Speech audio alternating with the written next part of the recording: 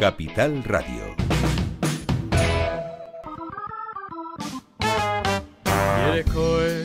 Erevánum, եւ քամին մեղմիկ հովեանում, եղանակ չքնակ բարձր երկինք, դու հեքիաթ ես բայց իրականում, ես սուրախ տնից դուրս եմ եկել, եւ ուզում եմ քաղաքն իմ գրկել, երբ նրանք լույսերի մեջ կորան, Երևան դու ծնող ունքել, Գեղեցիկ հարազատ մեր քաղաք, ես սիրում եմ պատերը քո տակ, երջանիկ եմ միայն քո գրկում, իմ Երևան, քաղցր իմ տուն։ Գեղեցիկ հարազատ մեր քաղաք, ես սիրում եմ պատերը քո տակ, երջանիկ եմ միայն քո գրկում, իմ Երևան, քաղցր իմ տուն։ Bueno, hoy vamos a hablar de Armenia y el tema que estamos escuchando está dedicado a su capital, a Eereván.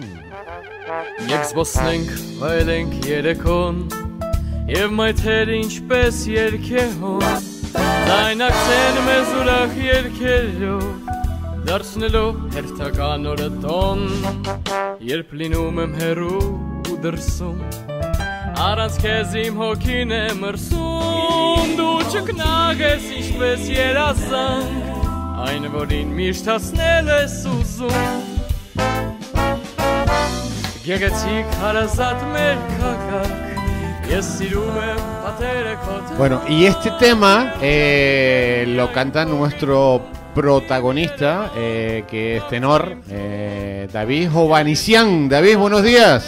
Muy buenos días. Es un tema dedicado a la capital, ¿no? Sí. A Eereván, ¿no? Sí, esta canción tiene unos 10, 11 años. Sí.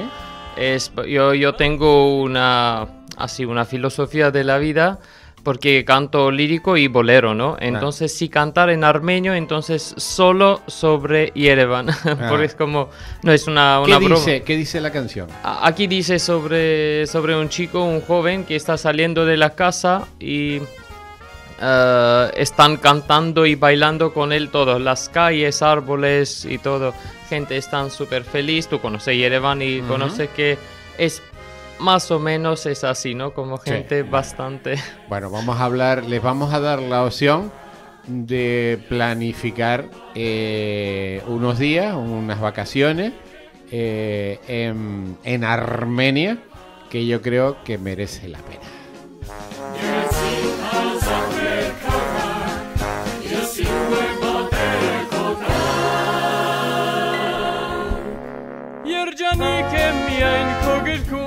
Իմ Երևան, քաղցր իմ տուն, երջանիկ եմ միայն քո գրկում, իմ Երևան, քաղցր իմ տուն, իմ Երևան, քաղցր իմ տուն. Bueno, David Hovhannisyan, y lo digo bien, Hovhannisyan. Sí, perfecto. Perfecto. Es el presidente de la Asociación de Armenios en el archipiélago canario, ¿no? Sí. O sea que eres casi el embajador cultural, ¿no? cultural de tu país, ¿no? Sí. Por cierto, vamos a ver, ¿cómo podemos llegar a Armenia? Verano. En verano hay directo desde Barcelona. Desde Barcelona hay vuelos en verano. Sí. ¿Y de qué época a qué época? Desde más o menos fin de mayo, digamos, hasta final de septiembre. Más o menos. Que es como verano, pero 5 meses. ¿Con qué compañía, David? Fly One, creo que. Fly One. Es como si es una compañía, no recuerdo bien de qué país, creo que de Estonia. Pero también está ubicado en Armenia, tiene oficina y etcétera, por eso... O sea que en verano, desde mayo hasta septiembre, hay vuelos que son periódicos. Sí, está preparado especial para verano, pero siempre empieza un poquito antes y... Pero que hay vuelos casi diarios. Casi, por semana 2 veces o 3 veces. 3 algo veces, así. Bueno, hay una opción a partir de mayo para ir a Armenia, apúntenselo. Sí. Pero también cualquier momento, como sí, por Bruselas, nosotros volamos por Bruselas. Sí. No, perdón, volamos por Viena, que vuela la misma compañía, además, Sí. que es la compañía belga, Bruselas. La compañía Bruselas vuela desde el sur de la isla de Tenerife. Es un vuelo casi directo con escala en Bruselas Sí, o algunas en horas. Viena. En Viena. Unas veces va Tenerife, Bruselas, Ereván y otras veces hace Ereván, Viena, Tenerife. Pero Sí. bueno, es un vuelo bastante cómodo. Son pues 4 horas aproximadamente a Bruselas o a Viena, 4 horas y algo. Sí. Y después que son 5 Es horas. como 5 horas de Bruselas y 2:40 desde Viena, algo así. Sí. Es como, no recuerdo exactamente muy bien, pero más o menos es así. ¿Y después cuántas horas son desde Bruselas a Ereván? 4 horas más o menos. 4, también. más 4 de Tenerife. Sí, es como 8. Sí, son alrededor 8, entre 8 y 9 horas de avión. Es el viaje a Armenia. ¿Que Armenia exactamente dónde está? Vamos a situar Armenia. Armenia está entre las montañas de Armenia y Estamos en el medio este. Sí, entre Irán y Georgia. Entonces, Vale, hay que decir que Armenia tiene frontera en el sur con Irán y con en el norte con Georgia. No tiene mar. no tiene mar. No, Sí, no tiene mar y desafortunadamente no tiene mar. no tiene mar. Porque Tenemos un lago que... tenemos el lago Seván, que yo Sí. estuve en el lago Seván, por cierto, que es un lago espectacular. ¿A qué altura puede estar el lago Seván? Es como yo pensaba 2500, pero tiene razón, era 2000. A 2000 Exactamente, está 2000. más o menos a la misma altura. Es un lago inmenso, navegable, Sí. inmenso. Bueno, es inmenso. Además se come un pescado allí en ese lago exquisito. Una de las recomendaciones es ir al lago Semán, pasar allí por lo menos una jornada entera. En verano Sí. te puede uno bañar, en invierno no porque hace frío. No, Está a 2000 metros de altitud. 2000 metros de altitud es como más o menos Izaña, Sí. pues un lago inmenso que está en las montañas. Casi todos los pueblos de Armenia están en altura. Bueno, llegamos a Ereván, que es la capital. ¿Cuántos habitantes viven en Armenia? En Armenia 2.800.000 más o menos. O sea que prácticamente en Armenia, los armenios que viven allí es un poquito más de las Islas Canarias. Sí, 2.800.000, casi 3 millones de habitantes viven en Armenia. Sí. Pero hay una cosa curiosa, porque en Armenia viven más armenios fuera que Sí. dentro. Hay casi 10 millones de armenios fuera de Armenia. sí, es por el tema de historia muy difícil. Conoces el genocidio armenio y las dificultades que teníamos por eso. Armenios viven por todos los lados. Sobre y- todo en Estados Unidos, Sí, tenemos en más California. Sí, 2 millones armenios. En Estados Unidos, 2 Solo, millones. O sea sí. que hay más armenios en Estados Unidos que en Armenia. Seguramente que sí. Sí. Bueno, hay que decir que hubo un genocidio en 1914 o 15. 15. 1915, el genocidio armenio es el primer genocidio de la historia, antes que el de los judíos, Sí. es antes que el de los judíos, y los turcos se ventilaron allí todos los que pudieron y más, ¿no? Los mataron Sí. a todos, Sí. o a todos los que pudieron. Sí, Los turcos en aquella época no era Turquía, sí, Imperio Otomano. esos era el últimos Imperio años, Otomano, que eran turcos, y los turcos fueron a matar a todos los armenios, ¿no? Sí, es una de páginas Negra. más negras Sí, de la historia de humanidad, yo pienso. Sí.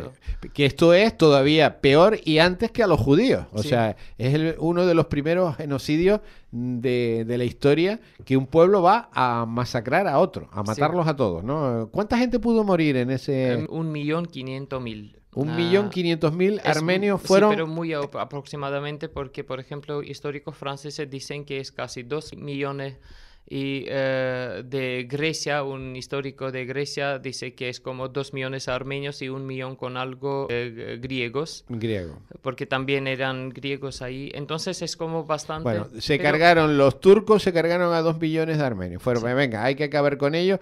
Exterminio, igual que hicieron los nazis Sí. con los judíos, pero esto fue en 1915, un tiempo antes del tema. Pero bueno, hoy no vamos a hablar de eso, que eso es ahí para hablar largo y tendido un programa.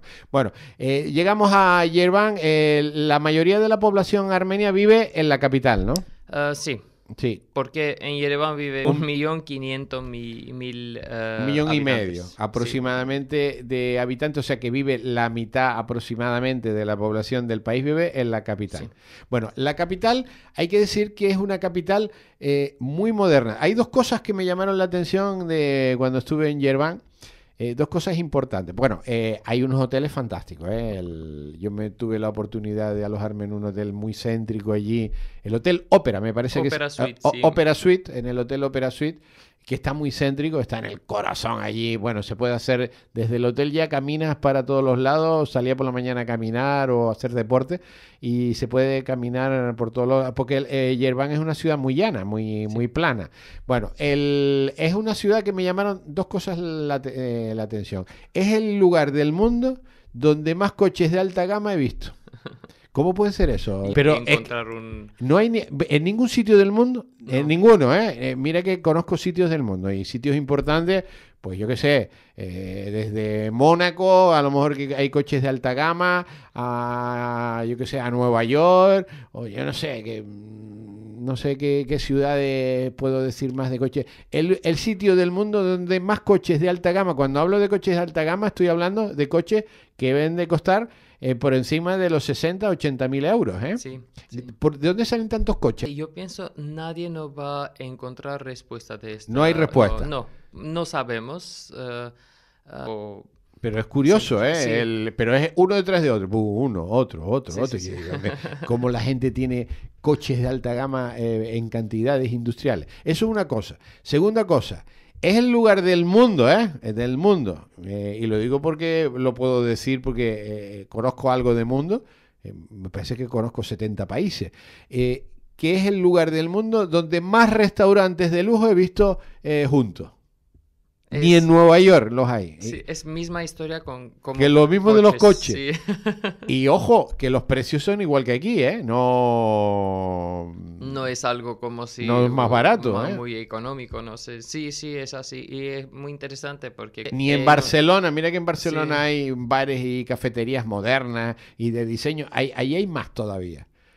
Es impresionante. Sí, cada persona cuando inaugura un restaurante o cafetería hace con toda su fuerza para hacer una representación de todo lo que puede hacer para que sea así como único, un lugar único. En Ereván, en la ciudad, hay muchas cosas que ver. Primero que es una ciudad para pasearla, para disfrutarla. La gente es muy amable.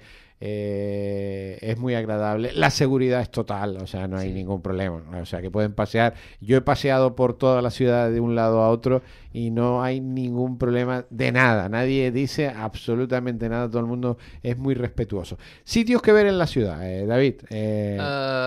Para mí primero es las calles, el centro de la ciudad. Tú conoces Cascada, Ópera, Avenida del Norte y después Avenida Principal, que son lugares, y también Plaza Principal, son lugares donde tú ya empiezas descubrimiento de ciudad. Segundo es, museos. Para mí es como uno de principales, y creo que para todos armenios, es Matenadaran, donde tenemos manuscritos desde el siglo IV, traducido Biblia en armenio. Hay que decir que Armenia es el primer país cristiano del planeta, del mundo. Sí, y tenemos mismo alfabeto desde 405. Entonces ya tenemos traducido la Biblia desde esta época, y ahí tenemos manuscritos hasta siglo XVIII, XIX, también publicado por todo el mundo. Por ejemplo, tenemos libros también de Biblia en armenio que han producido en India. Armenios, comunidad armenia estaba haciendo ahí y también publicando ahí, ¿no? Pero cosas que ver. Hay que ir a la cascada. ¿Qué es la cascada? para mí es uno de los sitios más bonitos de la capital. De hecho, yo todas las mañanas desayunaba ahí en ese bulevar que parecía un bulevar parisino, viendo, bueno, esculturas. Por cierto, se nos murió Botero unos días después. Hay unas esculturas de Botero espectaculares ahí en Armenia, unas cuantas, ¿no? Tres fuera y otro arriba, que no hemos visto, sí, cuatro. Son cuatro esculturas, y bueno, esculturas de los mejores escultores del planeta están allí por las calles de la ciudad. Bueno, la cascada es un centro de arte moderno. Sí, es un museo. Es un museo de arte moderno que merece la pena porque la estructura, como está hecho en una montaña, es espectacular. La ópera que está en el centro de... Sí, teatro de ópera y ballet, que es también muy importante porque es como una joya de arquitectura de Alexander Tamanyan, que Alexander Tamanyan fue arquitecto fundador de Ereván que conocemos hoy. Además hay espectáculos todos los días, sí, todos que los días. Si van a Ereván es fácil que puedan encontrar una ópera o un espectáculo de ballet, porque hay todos los días. Sí, hay dos salas, entonces uno es sala filarmónica y otro es de ópera y ballet, que siempre... Pero además tenemos también salas de conciertos, tenemos teatros... Nos gusta aprovechar la vida. El Museo Nacional. Museo Nacional, Galería Nacional en la plaza. Bueno, la ciudad hay que patearla. Además, digo que es llana, es cómoda, es segura, es práctica y patear la ciudad es fundamental. Bueno, gastronomía. Allí es el sitio donde la gente come a lo bestia. Yo veo las mesas de los armenios, cuando preparan ustedes las mesas, lo primero que hacen es llenarlas de cosas. Sí, es como interesante. Para mí era... es que me estaba llamando atención en Tenerife primeros años, porque es como... Aquí hay otra norma. Al principio entrantes, después, ¿no? Es como... ahí no tenemos orden. Ahí tú pides... y empiezan a llenar la mesa. Bueno, llenan la mesa hasta que ya no caben cosas en la mesa, porque al final se come compartiendo. Sí. Se llena de platos, bueno, hay cosas exquisitas de la gastronomía. Hay que decir varias cosas. Armenia es cristiana, o sea, es un país cristiano rodeado por países árabes. Hay que decir que el arca de Noé quedó encallado también ahí en Armenia, en el monte Ararat. Es Ararat. Y que el paraíso también de Adán y Eva estaba ahí también. Es por mapa del Museo de Historia de Britania. Hay una mapa. Creo que de Países Bajos, donde dice que en Biblia antigua Edén, el Edén, era estaba Adán y Eva, esta zona, estaba también en Armenia. Bueno, con estas características, si el Edén estaba en Armenia, si el arca de Noé encalló ahí en el monte Ararat, ahí que por cierto que está enfrente de la ciudad, el monte Ararat, que es curioso, porque el monte Ararat lo estás viendo, está nevado, pero está en Turquía. Sí. Está al lado. Ahí es una cosa, un día hablaremos de todas esas cosas porque es curioso. Pero bueno, merece la pena ir a Armenia, y lo primero que hay que hacer es visitar, hay que quedarse unos cuantos días en la ciudad, y a partir de la ciudad hacer una serie de excursiones al exterior. Primero hay que ir al Vaticano armenio, porque ustedes tienen ¿cómo se llama? El Vaticano armenio. Ustedes tienen un papa armenio, ¿no? Sí. Sí, se llama Católicos. Que por cierto, tuve el placer de conocer al papa armenio. De verdad, una casualidad. Tuvimos la suerte de conocer al papa armenio, entre comillas. ¿Cómo se llama el papa?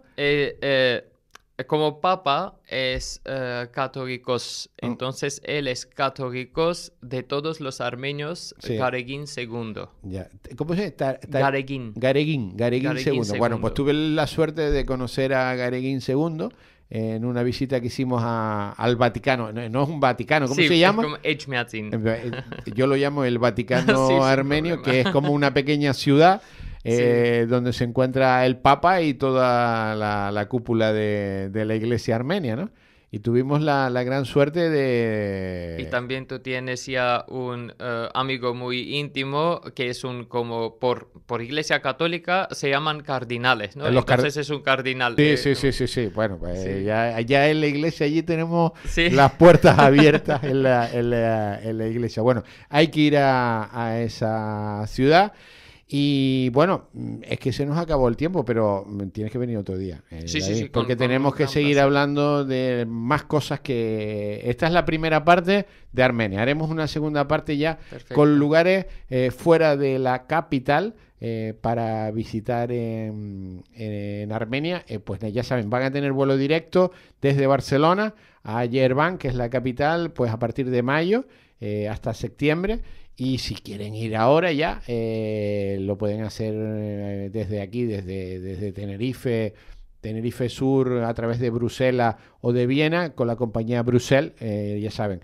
En total son unas 9 horas, entre 8 y 9 horas de vuelo hasta Ereván, pero merece la pena conocer. Y el próximo día hablaremos de otros lugares del país que merece la pena ir. Ya saben, apunten. Armenia como destino en el Medio Oeste. Ojo, país cristiano, rodeado de... Bueno, hoy no vamos a hablar de política, rodeado de países árabes. Y país que merece la pena conocer sus costumbres, su cultura, su gastronomía y su historia, porque tiene una historia tremendamente. Bueno, y después ya hablaremos de cosas históricas, pero de siglos. David Hovhannisyan, presidente de la Asociación de Armenios en Canarias. Gracias por venir. La invitación. Un abrazo muy fuerte. Gracias.